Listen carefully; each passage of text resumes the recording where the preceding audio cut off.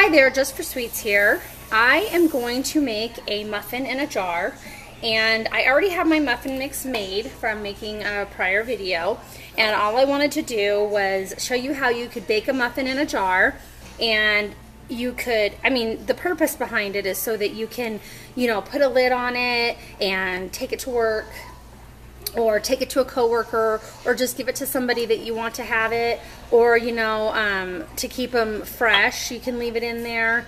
But just a way to take it on the go that's easier and can be fun, and then a way to reuse your little mason jars. So I'm going to go ahead and show you what I do, and it's very simple. Preheat your oven to 375 degrees.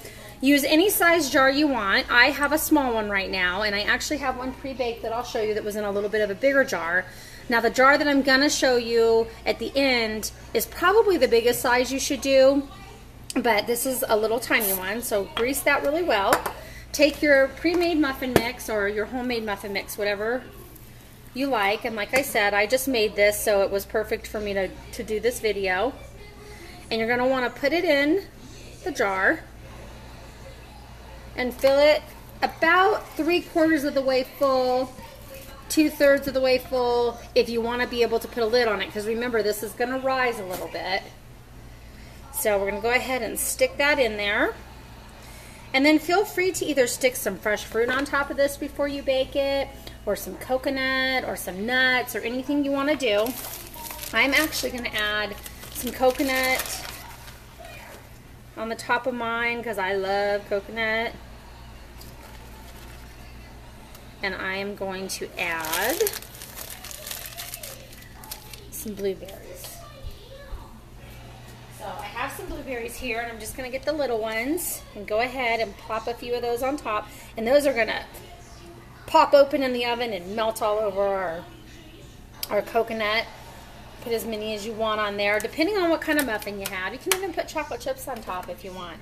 So we're going to take this little guy and we're going to stick him in the oven. And I would say with a jar this small, you want to start out at about 15 minutes and check it. Make sure that it's not gooey on top, but you don't want to overcook it either.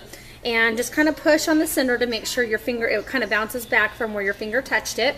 So we'll start at 15 minutes and go from there. And then I'm going to show you what the end result is, because like I said, I have one already done. Stick that in here. And now, this is the one I took out of the oven a little bit earlier, and you can see I overflowed it a little bit. I put a little too much in there, but no worries, because I'm more than happy to cut the top off and eat it if you wanted to seal it and go. So, you can cut that off if you want to put a lid on it. I have the lid over here, but this just shows you a muffin in a jar. Kind of fun, something kind of different. Reuse your jars, have fun with them.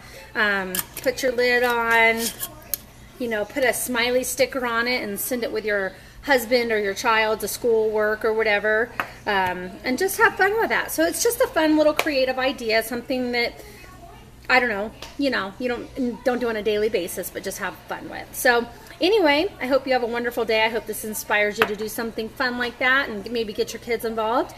And if you like this video, please hit the like button. And I'd love for you to subscribe to my channel. God bless and have a wonderful day.